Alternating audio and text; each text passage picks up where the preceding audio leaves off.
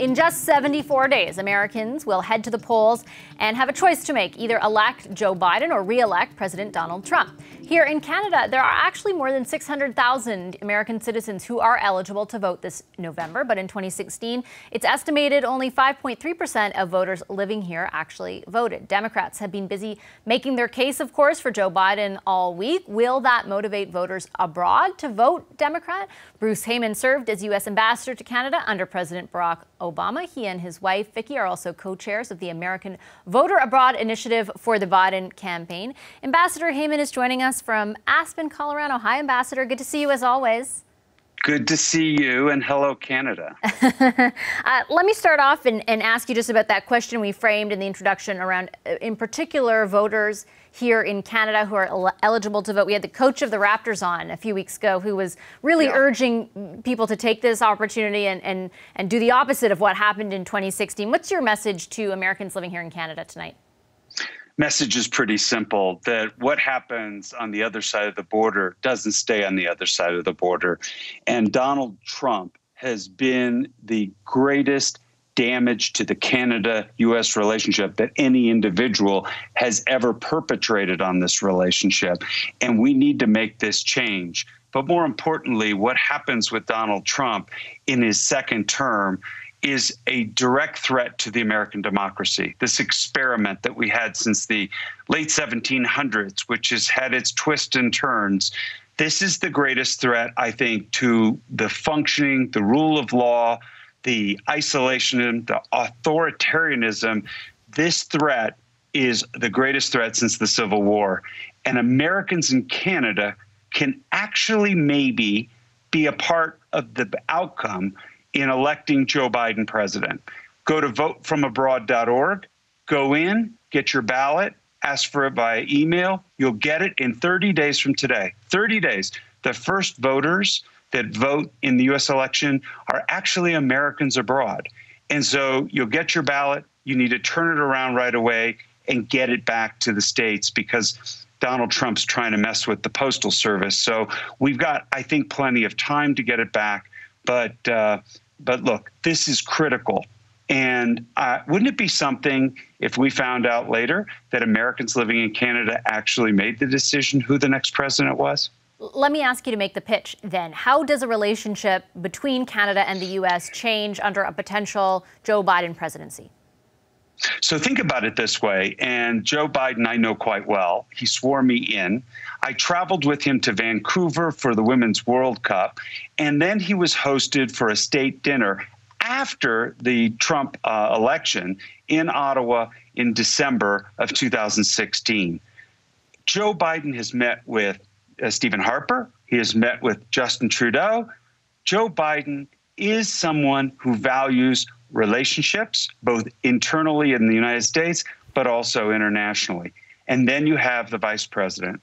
The vice president designate is Kamala Harris, and Kamala Harris spent from age 12 through high school in Montreal.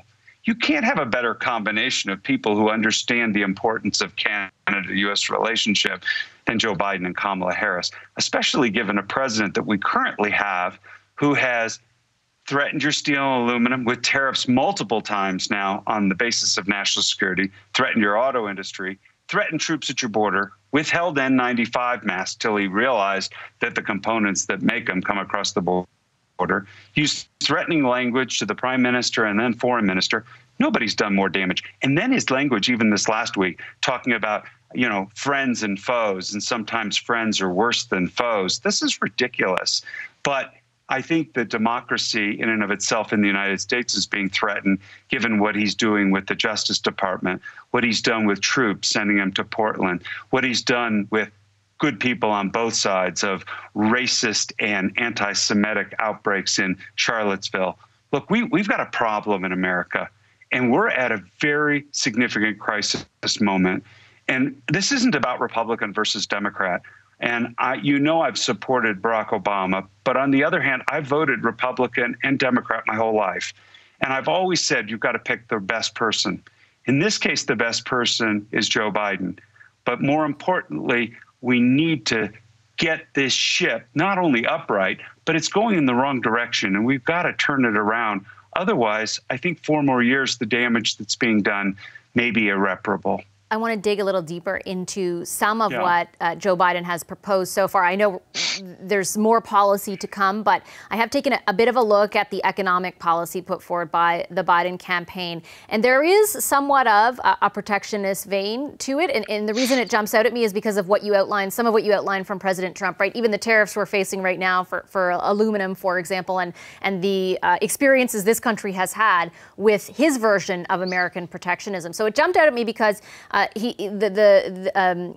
Biden is proposing a $700 billion Buy American program. I'm wondering whether you think Canadians should be worried about that.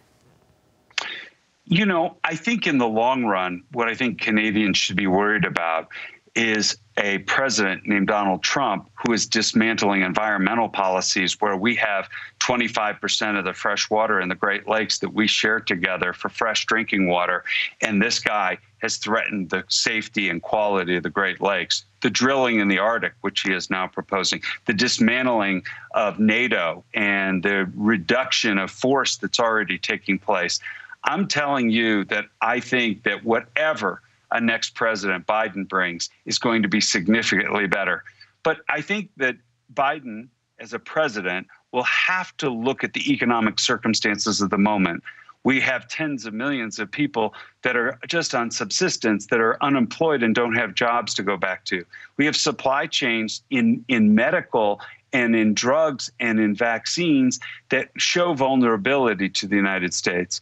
But if I were ever asked, I would say, look at Canada as our partner and ally. Look at it as we, look at it as together, and then make those decisions economically and politically as a partnership, as opposed to you and me, which is what is existing in the White House today. So is that to say that we should be interpreting Buy American policies as something different than they appear on paper?